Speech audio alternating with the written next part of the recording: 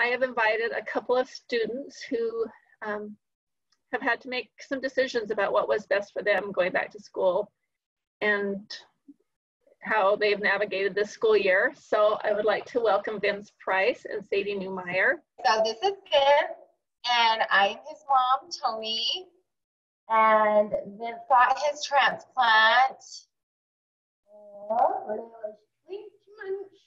He was 20 months old, so he wasn't quite 2, and we were actually super prepared for it because we found out while I was pregnant with him that he was going to have multiple health complications. And so we had the chance to meet with urologists and surgeons and nephrologists and kind of get a game plan in place so that Vince got the very best care from the beginning.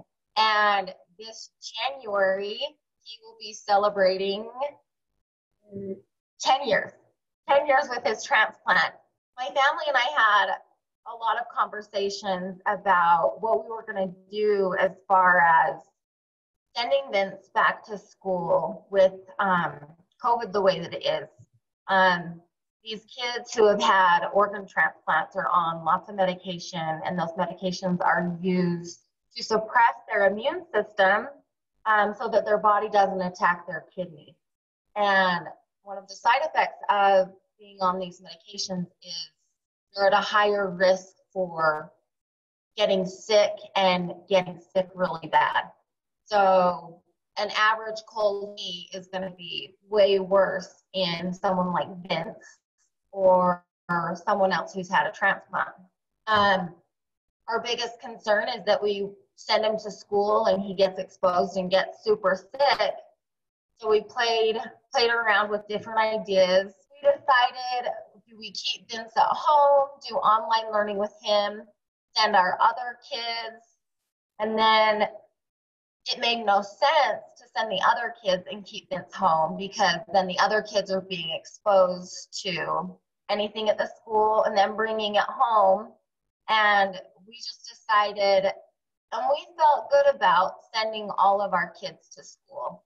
And Vince, one thing that he is amazing at is washing his hands. And I just like the smell of this soap. He likes the smell of my Bath and Body Works soap. So he washes his hands a lot. And so far, it's been really good. I think the schools are amazing at placing hand sanitizers everywhere. They've asked the kids to bring their own water bottles because they've closed down the water fountains to help minimize germs being spread. And I think they've done a really good job. I feel safe sending Vince to school, and I don't think that he's been fearful at all.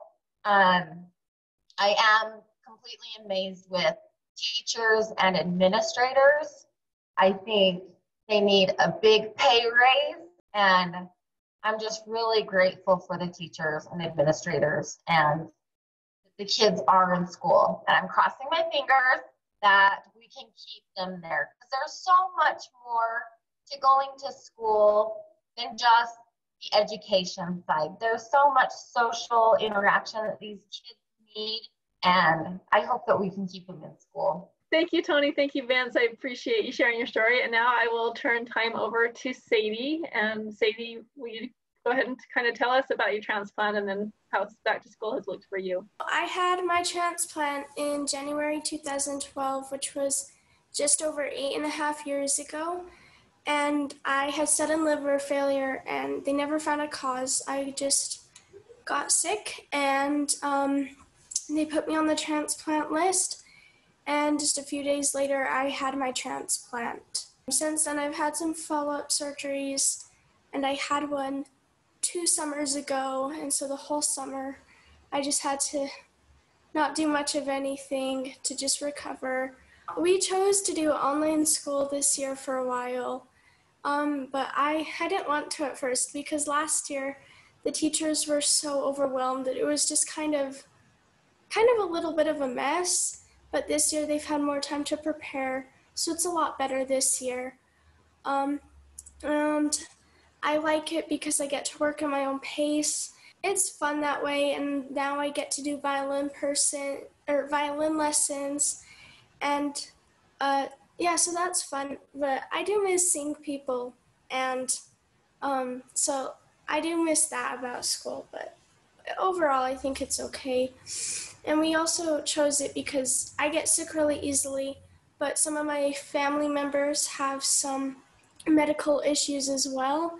And so we figured it would just be safer to have most of us do online for a while and just see what happens. Well, thank you, Sadie and Vince. I really appreciate you being willing to do, to take part in this. And I just want to encourage people to, if you haven't already signed up to be an organ donor, to consider it. Go to yesidaho.org. You can register there and you can get lots of information.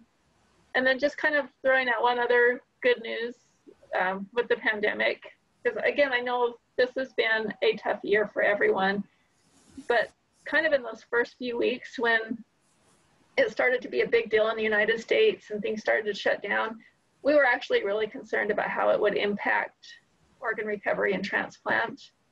But I'm happy to say that, we're still able to recover organs and people are still making that decision. It's on the toughest day of their life, they're still making the decision to help someone else. And so the good news is that transplants are still happening and lives are continuing to be saved. So thanks, Tony. Thanks, Vince. Thanks, Sadie. It was great to meet you.